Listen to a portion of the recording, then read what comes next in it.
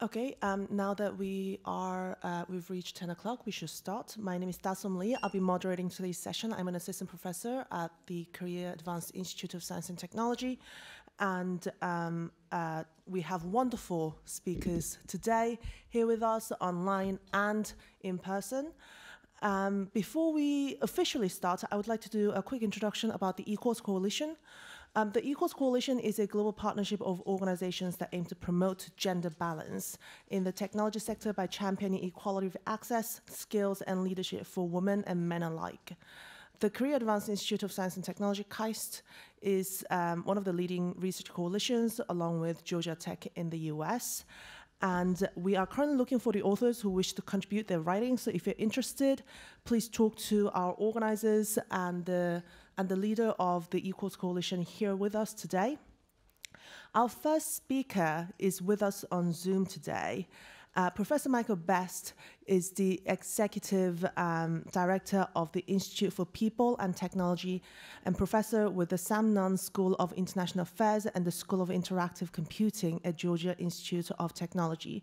He has been one of the leading figures in computing and global development, and we are very happy that he's here with us today on Zoom. So, can you hear us, Professor Best?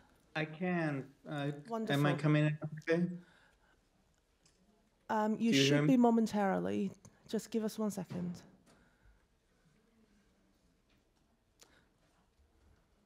Do you hear me now? Yes, we can see you and then we can hear you. Perfect. Okay, awesome. Thank you, Professor Lee, and good morning to all you. Good evening from the United States, where I am currently at 9 p.m. and just finished my dinner. And I'm a little saddened that I'm not joining you in person. I certainly wanted to come to Japan for IGF, but unfortunately it didn't work for me. I was asked to just talk for 5 minutes, so this is going to be very fast, and I'm just going to give some reflections on my sense of the inaugural Equals Taking Stock research report. As Professor Lee mentioned, Equals is a global partnership for gender technology in a digital age, and the research coalition is currently ran by KAIST and Georgia Tech. But the research coalition, which is a unit or a division within the Equals Coalition partnership, is an older organization that was founded around 2015, 2016.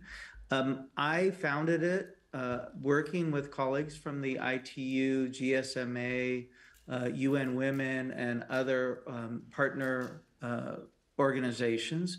When I was the founding director of the United Nations University Institute on Computing and Society. So at the time I had left Georgia Tech, I was on a leave of absence, and I was with the United Nations. And I was in long conversations with, in particular, people like Secretary General Doreen Bogdan of the ITU, about ways in which we as a global community can think about the gender digital divide. And by that, I mostly mean the lack of leadership skills and access for women and girls to the internet and other digital systems. Though more broadly, I'm thinking about that in terms of broader concepts of gender and lack of access. So in 2017, I had the good fortune, while I was still with the United Nations, to bring on board as the leader of our gender technology lab at the UNU Computing and Society Institute, a wonderful scholar named Dr. Ara Bassay. She unfortunately is not able to meet us or join us right now because she actually has a competing meeting she's having. But she joined me as my director for the Gender Technology Lab. And we started talking about what it would mean to be a research coalition within the Equals Partnership and what it would mean for us to create a sort of tent post research report that would synthesize the existing status of the gender digital divide and help to drive the conversation going forward. And so I think as is my sort of my standard situation, had a completely unrealistic and somewhat idiotic vision for this report. And I put to Araba something like, what if we do like the Human Development Report, but for digital gender issues? So we'll have a complete global overview of the gender digital divide.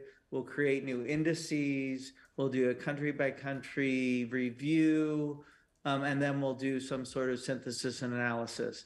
And of course, my good friend Arba was like, "Are you kidding me? That's ridiculous. Why are you not able to live in reality?" And she instead, as the leader and ultimately the editor of this inaugural report, articulated an achievable, ambitious, and I think at the time, but also in reflection, quite thrilling vision of a report that we could do in 2 years' time that would begin to articulate a synthetic overview of gender digital divide issues, but would set the stage really for what should and hopefully still will be a ongoing research enterprise focused upon issues of women and girls empowerment, leadership, and access to digital systems. And I should say that this sort of vision, but also research enterprise, data-driven enterprise, was at the very founding interests of the Equals Global Partnership, including, and I remember this very clearly going back more than 10 years, including in the very kind of DNA articulated by Secretary General Bogdan of the ITU.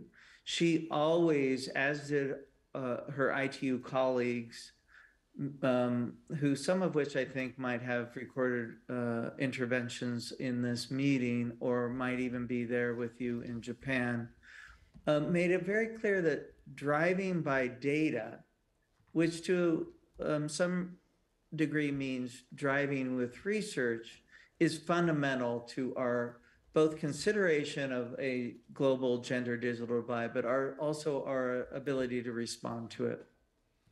So in 2019, we released the Taking Stock report, and I hope other interlocutors tonight or this morning will speak to this, and that many of you in the room or online have read this report. But this report, edited by Arabase and also by Nancy Hafkin and some other editorial committee members, and contributed to by 53 researchers across the globe. In other words, a truly global enterprise with many, many contributions, really set the standard for what this kind of global synthetic report might look like. I want to take a second to pause and think about Nancy Hafkin. I'm not sure if she's able to join us at IGF this year, but she really is the Dean of Gender and ICTs. She has published many of the seminal documents in this area. The Global Prize for work in gender and digital divide issues is named the Hafkin Prize after Nancy Hafkin. She published her first research report on gender issues and digital divide in 1976. So I just want to appreciate somebody of that caliber serving as co-editor for our inaugural Equals Research Synthetic Report, along with Arbase, who I think if she was here would immediately say that she is, oh, I'm seeing a note. Am I to read this right now? I'm afraid we are running out of time, so we do have to move on, Professor Best. Are there any last comments that you wish to make? Oh, okay. I thought I had 5 minutes and I've taken 6 or 7. Is that right? Yes.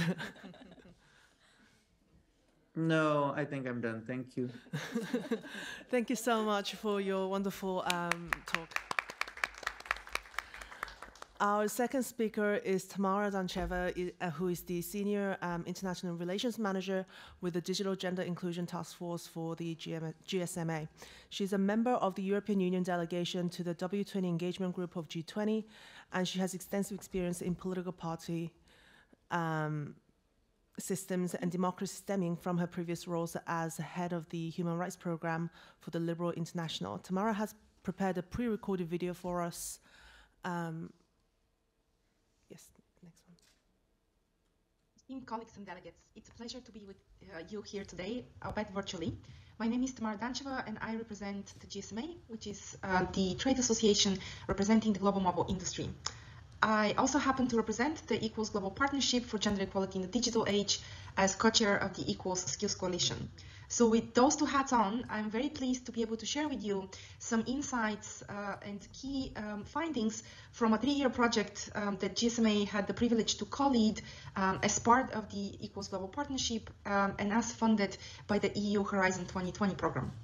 I think you'll find the key findings and theme for this project very fitting for the topic we are discussing today, which is empowering women in tech. The project is structured around a single impact area, and that is to create smart, sustainable, and inclusive innovation ecosystems by building capacity and expanding networks for women and girls in social innovation and entrepreneurship. It is anchored in the gendered innovations process and provides a key opportunity to fulfill EU member states' declaration of commitment to women in the digital space. It has formulated a strategic and ambitious work program to bridge the so-called valley of death for girls and women in social innovation and entrepreneurship. As you can see from the graph on your screen, the project actually aims to bridge this particular gap. And of course, it has 4 main objectives. The first one is to raise awareness of the gender gap in innovation, both social innovation and of course entrepreneurship. The second goal is to encourage sustainable collaboration among public and private sectors. The third is to involve young people in the design of innovation ecosystems. And the fourth, of course, is to contribute to better opportunities for women and girls in the field, not least when it comes to education and jobs. The project is a 3-year project due to be ending in December of this year. And as such, as we are near completion, it will be important to share with all of you what the findings from this 3-year project delivered.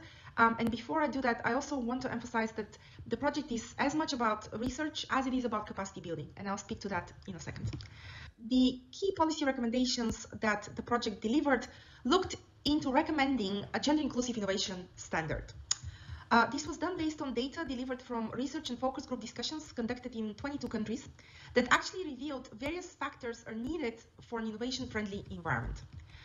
Therefore, what you see here on the slide represents the 4 key elements that need to be taken into consideration for gender-inclusive innovation ecosystems.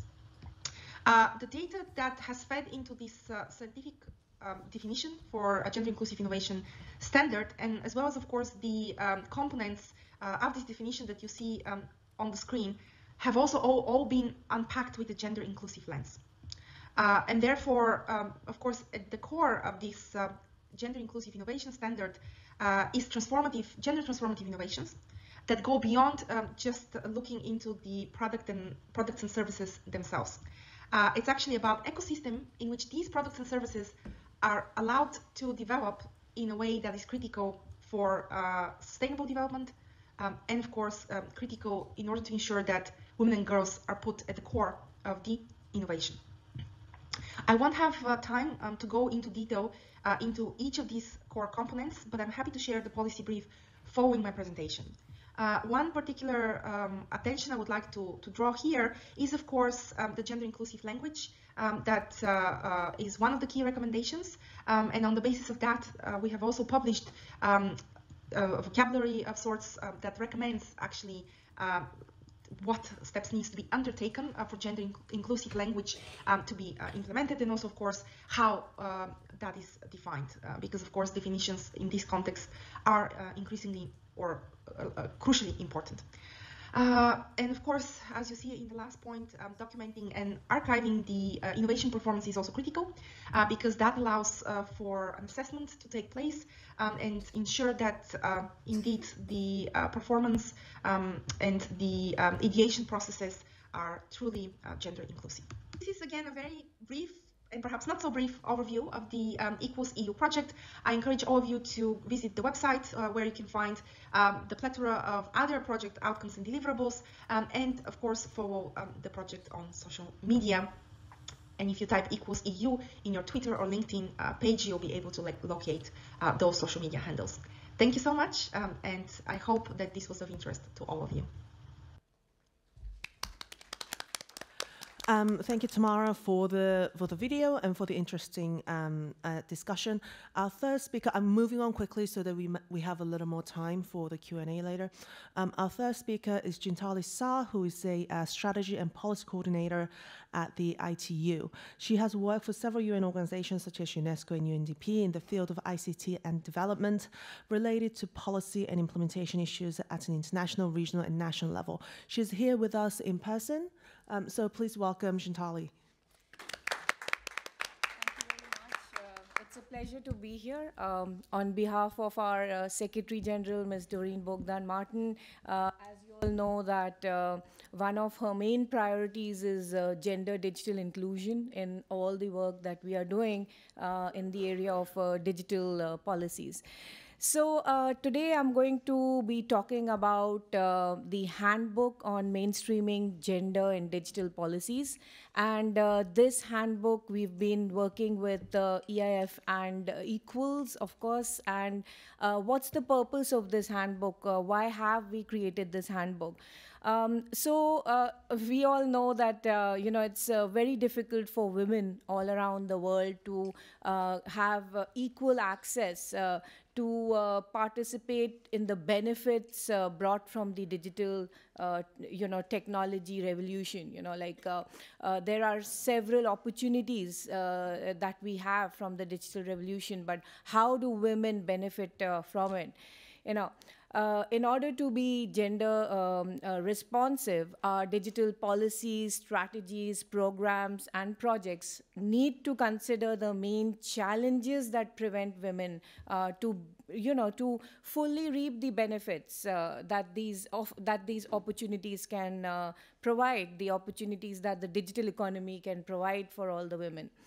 Now, some of these challenges, like I mentioned, relate to access to women's access to digital technologies, digital skills, digital finance, which is a very, very important topic. We've been hearing about it since day zero in IGF, entrepreneurship and leadership, infrastructure, and of course digital services, which is really important, access for women to have digital services. We did a little research, and the handbooks that exist currently on gender mainstreaming, that they do not specifically target policymakers involved in the formulation of digital policies. Of course, there are a few exceptions, but we thought together that this was a very important area that we need to focus on. Now, how was this handbook developed? Our country representatives, so ITU has 193 member states who are members of our organization, identified successful gender responsive policies, strategies, programs, and projects that have been put in place by their respective governments. For example, in Africa, Cameroon, Ethiopia, Senegal, Tanzania, Zimbabwe, the Americas, Argentina, Barbados, and so on. You can see on the slides. Arab states, Asia and the Pacific, Commonwealth of Independent States, and Europe. So in total, we looked at 19 countries, and we gathered a pool of 27 such good practices, as we may call them, good policy strategies and programs which were identified by the countries. Now, we did this, our headquarters are based in Geneva, Switzerland, but we do have 6 ITU regional offices. So we work closely with the ITU regional offices and member states to gather these strategies and policies. Now, these practices, like I said, good practices that we found, we gathered from the regional offices, they provide the basis for this handbook. So what were our main findings when we went through these handbooks, through these different practices? So we realized that there are good practices all over. You know, they are in developed countries, in developing countries, and in least developing countries. There are some wonderful examples from all over the world. They all take a different shape. Of course, some are in the form of an activity. An activity could be a conversation with young girls on how to become scientists, how to study STEM. For example, in Guatemala, it could be a project. There are several projects in Zimbabwe in the Murambinda community networks. Programs, they could take the shape of a program. A good example was a e-safety women program in Australia. It could be a strategy. Again, in Australia and Palestine, we found some good intersectoral gender strategies. An institution, basically gender centers. There was a good example in Argentina. Community networks, Silicon Mountain community in Cameroon, and so on and so forth. Now, factors behind a successful gender mainstreaming practices, there are multiple. We leave the slides behind so that, because my moderator just informed me I have only 1 minute left, you can have a look. And the handbook is actually available online as well. So what are the main findings? Again, government support practices by providing technology, for example, providing laptops, mobile phones, facilitating physical infrastructure, or by offering free internet. Secondly, all these partnerships are based on very good collaboration between governments, private sector, international organizations, and so on. Institutional setup for putting these gender responsive policies in place, they do not differ from other digital policies. So it's not something absolutely new, the framework and the foundation. It is close to how other digital policies are made. The coordination mechanism around gender in digital policies, it serves to connect several ministries. So like I mentioned, we did discover that they are very intersectoral because gender is a cross-cutting topic and we do need it for everything. Gender inclusion is important for infrastructure, for security, for digital services, and so on and so forth. So it is intersectoral. Just concluding, so 3 recommendations to mainstream gender in digital policies we discovered was to include a specific objective to gender, women or girls in national key strategic documents, the digital agendas, and so on and so forth. Put in place projects or programs that specifically address women and girls. And thirdly, set a gender criteria for the assessment of project proposals. So it's really important if there is a criteria which kind of forces you to make sure that gender inclusion is a priority in the project proposals. Just the next steps and how ITU, and in particular its development sector, can support members in it. So we do several national assessments of existing digital policies and engagement and capacity development programs for policymakers, which are continuous through our ITU regional offices and the headquarters also, of course. So thank you very much, Ms. Moderator. The handbook is available online, like I mentioned. So please feel free to Google it and find it there. And I'm available for any questions. Thank you. Thank you so much. Now we have our last speaker, Professor Moon Choi, who's an associate professor and the head of the Graduate School of Science and Technology Policy at KAIST. Her work focuses on social welfare technology policy, and her research group focuses on various digitally marginalized demographic groups such as the elderly, the women, and the refugees. She is also one of the leaders of the Equals Research Coalition, and if you have any questions about the Equals, I suggest you talk to her after the session. Please welcome Professor Choi. Okay, thank you so much for the introduction, and also thank you everyone for coming to this session, even it's early morning. And okay, so KAIST is one of the co-leaders with Georgia Tech, and I would like to discuss about what we are going to do for the next 1 year.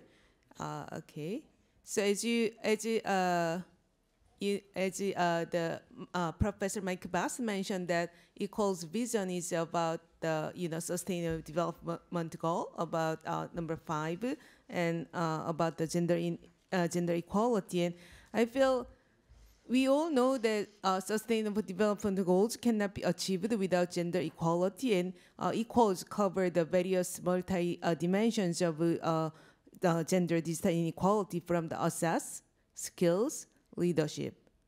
And so we tried to ensure practitioners and policymakers have intelligence they need to make informed decisions. In academia, we call evidence-based practice or evidence-based policies. And we found that collaboration and sharing information and collecting data together would be a very powerful drive and also tool to achieve our goals. So as a research coalition, we meet once a year. It's called the annual meeting, and this year we had the Day Zero event on Sunday evening, and we had a very productive meeting and discuss about the next goal. And next goal is about the writing an annual report, and we had the first report in 2019, and then next year will be the second one, but we tried hard to publish annually or biannually. And as Professor Mike Bass mentioned, that the first report has about 53 authors, but this time we will have a smaller version because the first report covered the foundation knowledge. So now we are moving to the next step. So we have discussed what we are going to do for the annual report, and then we decided to have 3 themes following the structure of equals. It's assess, leadership, skills. So we are going to announce a call for authors, and all of you in this room are invited. And there are 2 options. One is writing a chapter that's between the 4,000 and 6,000 words, and then there's another one. We know that there are many non-academia practitioners and policymakers, and you might want to share your good practice and good measurement or good policy initiative. So you can contribute to your case study. For example, the ITU has several initiatives, and we can include that between 1,000 and 1,500 words. So the deadline for the statement of interest, that's the title of your manuscript, and also your name, and also 2-3 sentences about what it is about. That would be the December 1st. And we aim to publish this annual report next year, mid-October. And then we aim to have our annual meeting on that time. So annual meeting will be to celebrate the publication of annual report, and also we will discuss the next theme of the report of 2025 annual report.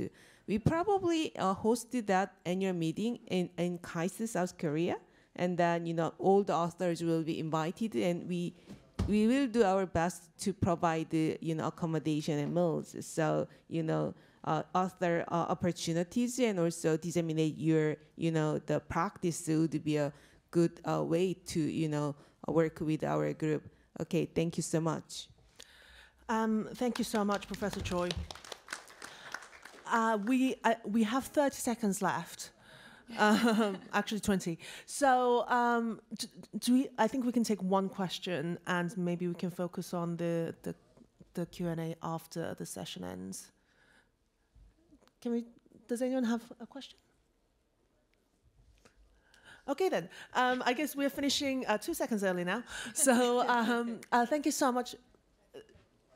Please.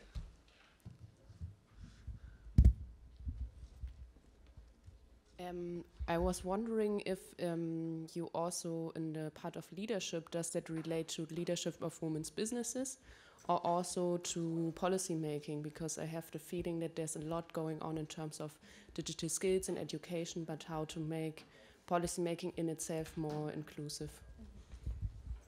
That's a fantastic question. I forgot to mention that. So we are going to recruit the authors, all the 3 sectors, government, nonprofit, and also, the business sector. So in the leadership, the theme, we have a really diverse the authors, working in the private sector. So one of the important messages from this annual report is how to translate, the research findings into the practice. So the topic that you mentioned is perfectly fit to this annual report. So please, submit your statement of interest. So we will, consider that. Thank you so much.